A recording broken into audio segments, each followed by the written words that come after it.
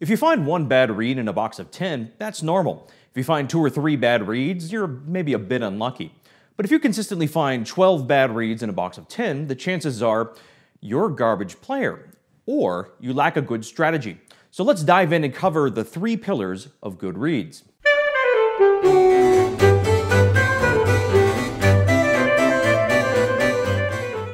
The single biggest improvement you can make to your reads is to start conditioning your reads. Now, conditioning is just a fancy term rather than breaking in. But given that we're dealing with a small acoustic driver of sound and not a wild horse or leather goods, we're going to use the term conditioning. And there are huge benefits to conditioning your reads. They're going to be more stable, they're going to play more consistently, they'll play better, and most importantly, probably, they last longer. If you're a high school level player or above, I'm going to recommend you start breaking in 10 reads at a time. So open the box and you're going to dunk all the reeds in water for just a few minutes. And if you play Van Doren reeds, you're going to need to open up 10 little flow packs and welcome each reed to its new home. Bonjour, welcome to America. Now at this point, you're probably wondering, Dr. Wally, what kind of water should I be using? Should I use filtered, distilled, or ionized water? Don't be stupid, it's just water. It doesn't matter. And it's the cleanest thing your reeds will be touching for a very long time, so don't overthink it. Tap water will be fine. So after your reeds have soaked for a minute or 2, pull each reed out and play each reed for 1 minute. And given my public school math skills, I think that would take about 10 minutes to break in a box of 10 reeds. And then put them away and go back to playing on your old crappy reeds. Day 2, you're going to play each reed for 2 minutes. Day 3, you play each reed in the box for 3 minutes. Day 4, wait for it, that's right, 4 minutes. And on day 5, you're going to be playing each reed for 5 minutes, which will take about 50 minutes for the box and eat up the bulk of a practice session. So you can actually practice your scales and whatever you're working on. Set a timer so you don't forget. I have zoned out and played on one reed for way too long. And by the end of the 5th day, you're going to have a very good idea whether the reed is great, playable, performance-worthy, or if it's ready for termination. And in all honesty, since I've started conditioning my reeds, it's not uncommon for me to get 10 perfectly serviceable reeds out of a box of 10, with 4 or 5 being performance-worthy. It really is a game changer, so start conditioning your reeds. Pillar number 2, storage. So assuming you've conditioned your reeds and they're playing well, it's imperative that we start storing them properly.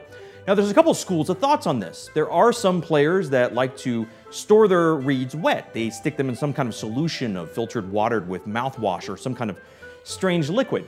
But given that your reeds are not a fetal pig, I would recommend not storing them in jars of stuff. Other players insist on keeping their reeds in a humidity-controlled environment. They use a Van Doren Hydro case, the D'Addario packs with the little wet nap control, and some players actually buy a humidor for cigars, specifically to keep their reeds at a constant humidity.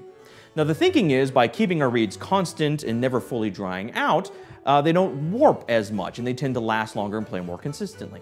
My personal experience, and this is just my personal opinion, I prefer to let my reeds dry out completely. I've experimented for years with both systems, and I find when my reeds dry out, they last about as long, but more importantly, they retain color and vibrancy for a little bit longer.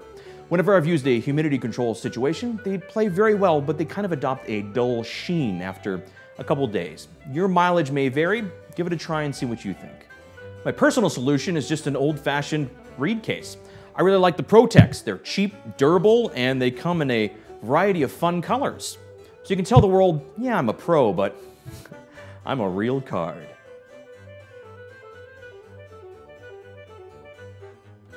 The third key to good reeds is rotation.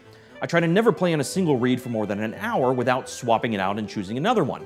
And after I play a reed, I like to give it some time off. It deserves a little vacation. I try to give it 24, 48 hours to dry out and let it rest. And there's a couple of big benefits to rotation. Number 1, your reeds will all last longer. They'll also be more consistent and you won't play one good reed into the ground. And that's a dangerous thing, because as your reed gets softer and softer, your embouchure gets lazy and deconditioned. Then when it comes time to break in a new reed, it feels like a 2x4. This will prevent that. We're going to cover reed adjustment, some reed adjustment tools, and some of my favorite reed cases in a future episode. So please do hit the subscribe button, give us a like, and let me know in the comments, how do you keep your reeds playing well?